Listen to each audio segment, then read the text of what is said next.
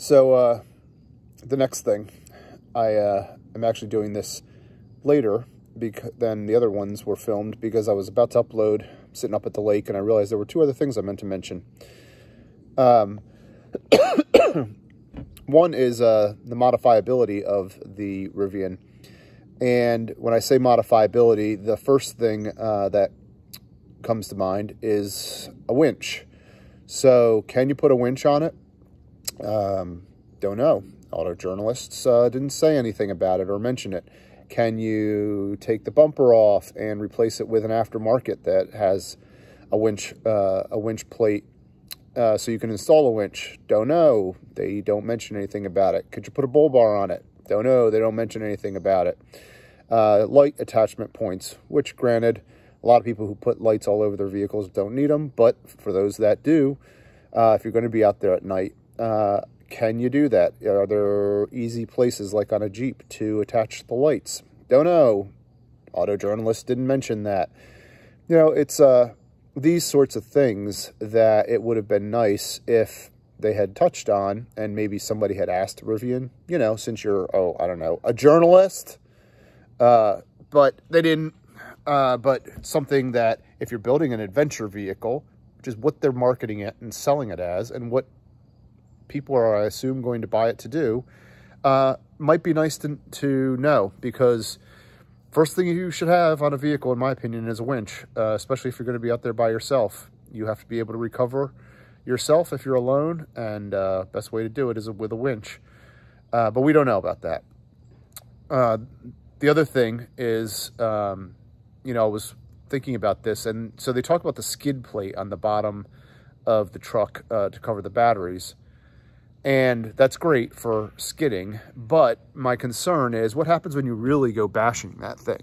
What happens if you dent that, which will occur? I mean, when you're out there on an ICE vehicle with skid plates and you are on a really legitimately rocky trail where you are hitting the undercarriage and hitting that skid plate, you will oftentimes bend it. What happens? Does that go into the battery? Does it damage the battery? Because we know what happens with those batteries when they get damaged. Watch some videos on Tesla and crashes. Watch Richard Hammond's crash on the Grand Tour. You know, you become an instant fireball. Can you, if, for example, you're driving that and you get high centered and it is all of the weight of the vehicle is on that skid plate, let's say on a rock or a rock ledge, can the skid plate take it? So I don't know if the skid plate can handle that. You know, they haven't mentioned it. Rivian isn't talking about it. Again, these supposed journalists who are just basically a marketing arm of Rivian at this point don't mention anything about it. It'd be nice to know these things, you know? I guess I'm somebody who, I think about the ways I'm going to use a vehicle, and I really dig into the vehicle to see if it's designed specifically for the ways I'm going to use it, or if I can modify it for the ways I'm going to use it. And if you're going to be going off-road, doing adventures with your vehicle, you need to think about it like that, because an auto manufacturer cannot design the vehicle to meet every need. And we just don't know the answers to some of these questions. So I would encourage anybody who's thinking of buying a Rivian to really send in these questions to Rivian and see what their answer is. And then let us know, you know, by posting videos and things. So the next thing I think to consider about the R1T is the air suspension. I had air suspension on my Land Rover LR4, and I had kind of a love-hate relationship with it. So there's some really cool things about the air suspension. Obviously, the most important, the coolest thing about it is that you can raise and lower it as you want, right? So you want to put stuff on the roof, you lower it so you can get up there. You want to drive more sporty on the roads, you can lower it, lower center of gravity, make it better in the turns and things like that. on the road. Sorry about that noise. A train just decided to go by. When you want to go off-road, you raise it up. You have increased ground clearance. Now, most air suspensions, as you increase the suspension for ground clearance, you decrease the articulation of it. How much travel it has is generally decreased. The auto journalists kind of talked about this a little bit and touched on it, but they didn't, and said sort of Rivian's worked around this. I'm not 100% sure. I mean, Land Rover had that claim too, where when one wheel went up, it forced the other one, air into the other one to go down, so that it acted a little bit like a live axle or like a solid axle vehicle. I'm not sure if that's kind of what they're talking about here or not. But I will tell you, the Land Rover, it wasn't terrible. I mean, it still was better articulation than a regular SUV. But it certainly was not the kind of articulation that the Jeeps had. While my Land Rover, pretty much in terms of traction, could go anywhere the Jeeps could go, on the articulation department, it was definitely lacking. And I'm going to put a couple photos up here now, and you'll see, I mean, this Rivian is you can see the articulation is just not there. They talk about being able to sort of do the same thing that disconnecting a sway bar does by, I guess, the hydraulic system that they have in keeping it tight in the turns. You can sort of stop that from working. I don't understand all the engineering. Quite frankly, I don't care. I just want it to work. And it doesn't. I mean, it doesn't work to the extent that a solid axle vehicle with a disconnecting sway bar works. It doesn't have that kind of articulation. You may not need it. And if you don't need it, then that's cool. That's fine. But again, these auto journalists, I mean, oh, it's the best rock crawler there is. Come on, let's not compare the trail that they were doing, which was legitimately an off-road trail, with actual rock crawling, okay? Because you went slow over some rocky trails doesn't mean you're out rock crawling. It is a very good vehicle, but it doesn't have the articulation that a Gladiator has. I don't even know if it has the articulation that a Toyota 4Runner or Tacoma has, or the Ford Bronco, for that matter, vehicles like that. And those are independent front suspension vehicles. From the photos that you can see here, it doesn't appear that they necessarily do. It looks like the articulation is a lot less. So again, it's not all just great, and it's not all cookies and cream, and it's not all perfect. The articulation is less. Period. End of story. Now, maybe that's okay for you. That's cool, but you should understand it and realize it when you buy it, or when you're thinking about buying it. And the auto journalists ought to be upfront, and they ought to be honest in their reviews, instead of basically being a marketing brochure for Rivian. That pisses me off. Any rate, the other issue with air suspension, and this is something I always sort of had with the Land Rover LR4, is it was always sort of in the back of my mind about a failure of it. Because if they fail, you got a real problem, because they'll drop to the bump stops, and you can get stuck out there on the trail. Your wheels can get jammed, your tires can be jammed up in the wheel well, you'll have no suspension, you can basically be stranded.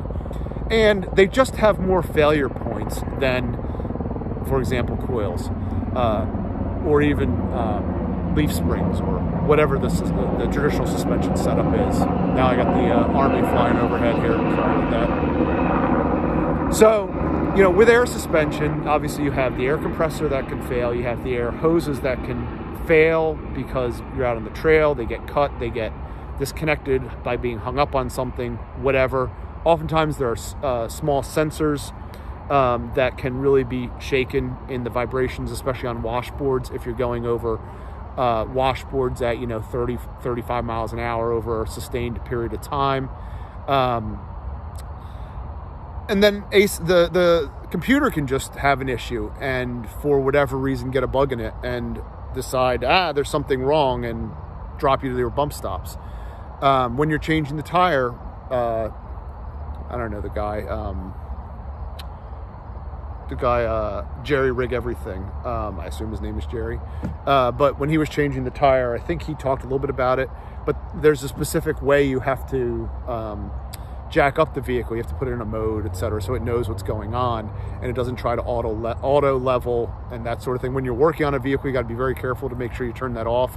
Otherwise, you can get caught up if you're underneath of it, because it could drop on you. It's trying to automatically level itself like it's supposed to do. And you know, if you're changing a tire, you don't do that. Again, you could have an issue. This happened to me the first time I changed a spare on it. I didn't know. I'm coming from a traditional vehicle. I jacked up the vehicle, put the spare on, and as soon as I lowered the vehicle back down, it went and dropped down to the bump stops, and I was stuck. Luckily, I was only like 2 miles from my house, so, and I had put smaller wheels, larger tires, and they were pretty in there. I still had a little bit of clearance, but that much, so I was able to just drive really slowly those 2 miles home and on road.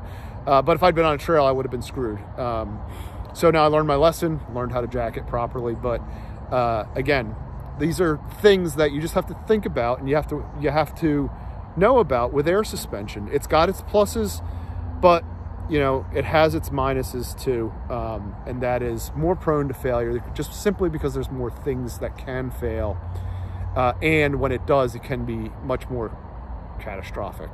I guess not more catastrophic, it's just that chance of it failing are higher, and that can be catastrophic if you're out there on the trails. So think about that when you're looking at the vehicle and when you're considering it. One of the things I love about the Gladiator is I just don't have that worry anymore. I just go. The other thing with the air suspension is there is a lot of playing with it up, down, adjust for this, adjust for that when you're out on the trail. You know, one thing I've noticed when I've gone to the Rubicon is you put it in four-wheel and you just go and you drive. The most thing you think about is, okay, do I want to lock the lockers before some feature or some section of a trail? But there's not as much futzing around with stuff. Change this setting, rock crawl, get out of rock crawl, get into sand, get out of sand, get into whatever, raise the height, lower the height. Even putting on the 3-inch lift kit on the air suspension I liked, because basically I didn't have to deal with the adjusting of the suspension anymore. I pretty much just left it there, and that was enough height with the increased, between the bigger tires and that increased height, that was enough for 90% of the trails. Basically, I only needed to ever lift it to get over a particular specific feature or something like that. So, which I think I did like twice after I had it lifted. And that was just nice.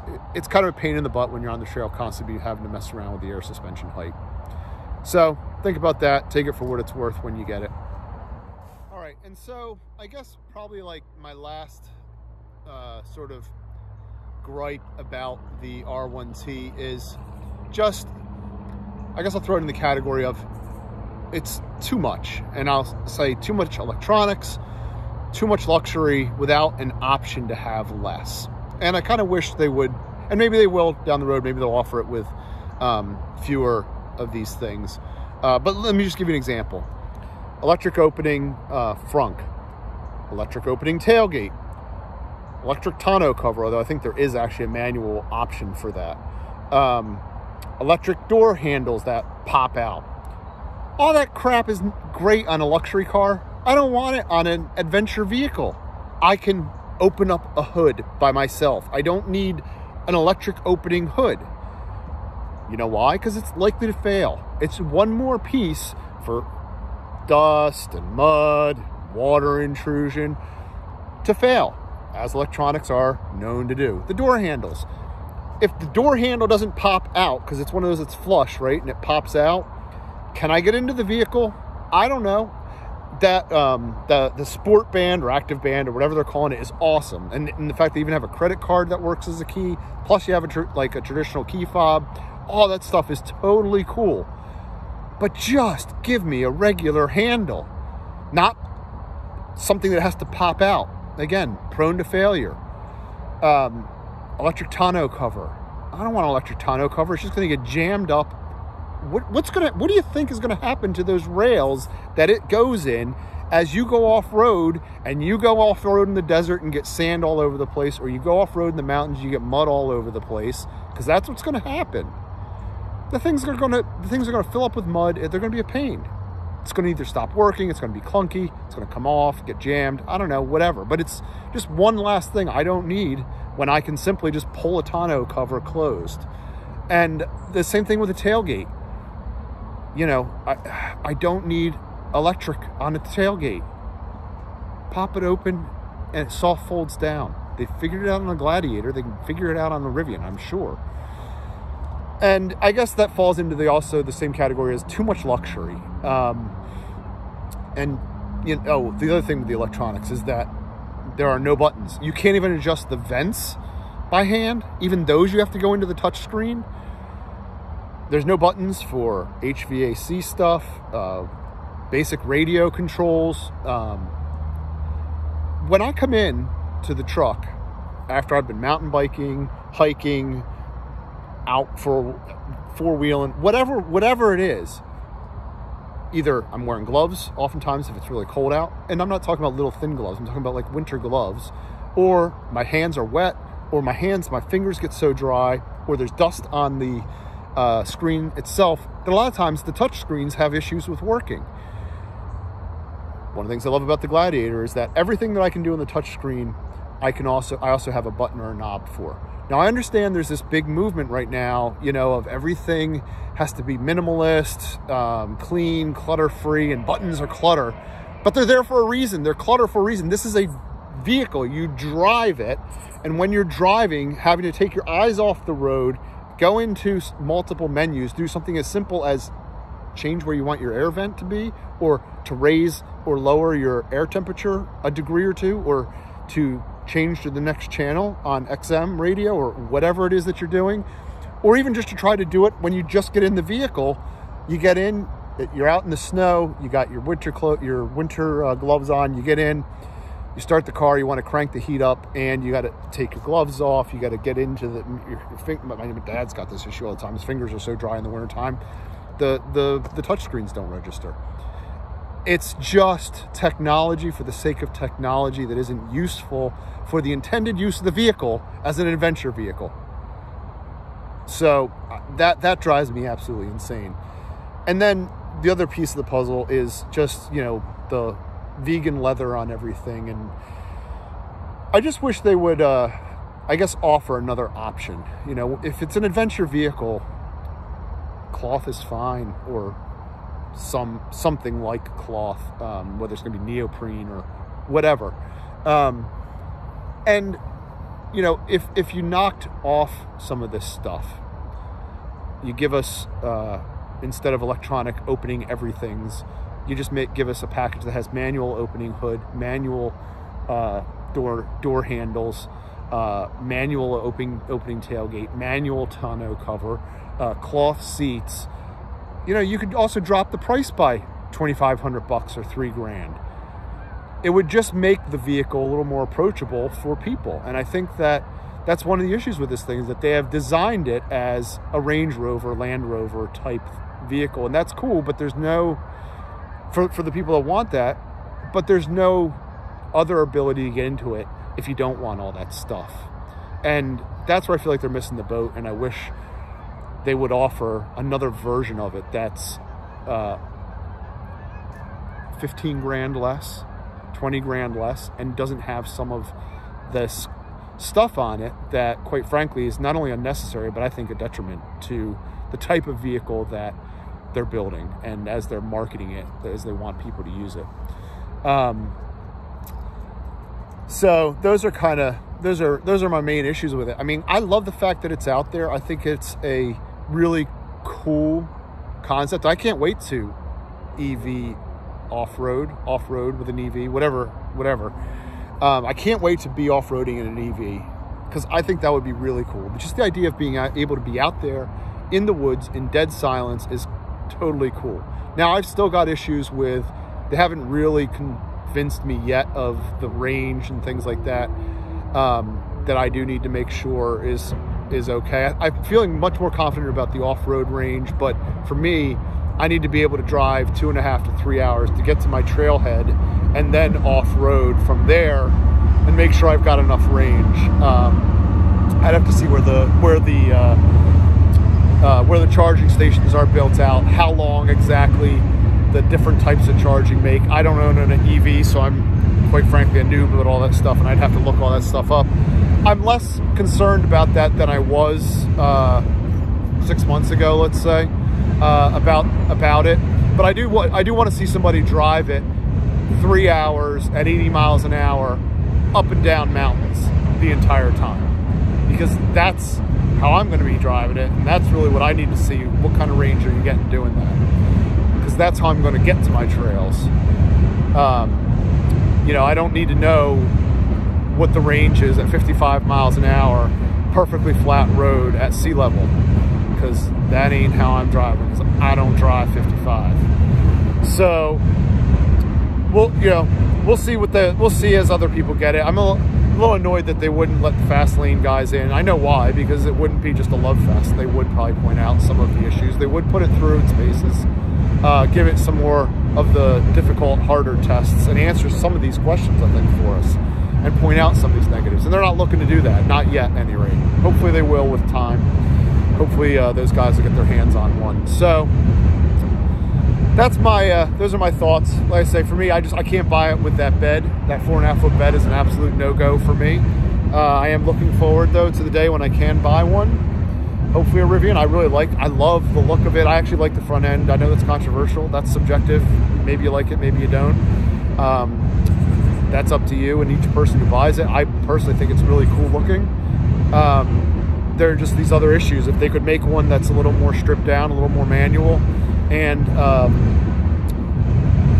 with a 5 foot bed, I'd probably be in. Even though I'm not a huge fan, I think, of the air suspension, I'd probably suck it up and go with it. Even though I'm not a huge fan of the wheels and tires, I'd probably suck it up and go with it and maybe try to figure a workaround. So anybody out there that's got them on order, awesome. Put up some videos of them. I'd love to see answers to some of these real world issues. Modifiability, you know, how do you modify them for your uses, for the different trails you're doing, for the different types of outdoor activities. Let's see the videos. Let's see some of the real world exploits of these things. Let's see real world mileage and range tests. Excited to see these things on the road. So if you ordered one, I hope you love it. It's a very cool vehicle. If you're thinking of one, you're not on the fence. I mean, you're on the fence. These are just some things to think about, how you're going to use it, because I do think there needs to be a counterpoint to all of the videos we've been watching from the auto journalists. So that's it. Take care, everybody. Be safe out there, and I'll see you out there on the trails.